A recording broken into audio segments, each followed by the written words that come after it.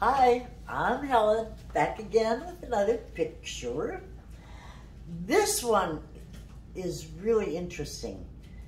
I've never painted with a palette knife, but this one, or this half here, I did with a palette knife. And I saw a picture of a sky that I really liked. And it was kind of like that. Only it was purple and everything. I said, oh, I think I'll do a sky. I'll do a sky.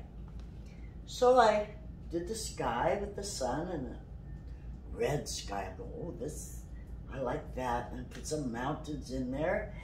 And then I says, you know what? I'm gonna do a palette knife.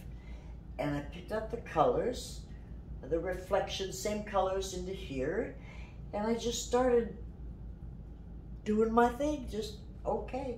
I said, remember I told you I like rocks, like mountains. So I'm just into this, and I'm painting it. I don't have a word, I don't have a direction. I'm just doing this. Gotta have some water flowing. And I finished it. And I said, wow, I wanted the sky. Where did all this come from? I said, Lord, what is this? And I got the distinct impression, looking at what I had done, it was striking.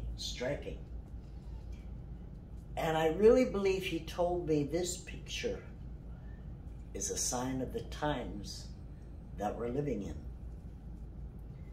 It is a baptism of fire.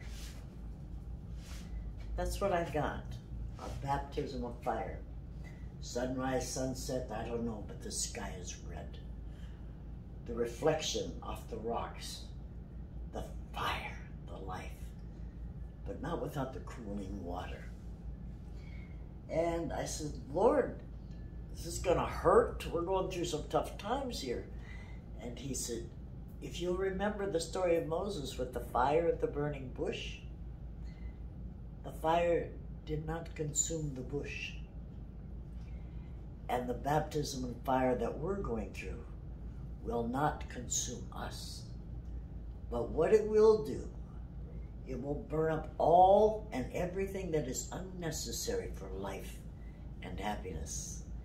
All the distractions, and the only thing that's going to be left is the rock on which we stand. The fire is going to come through. We're going to come through the baptism. We are going to go through it. But we will not be consumed. We will not be burnt up. But we're going to glow. We're going to glow.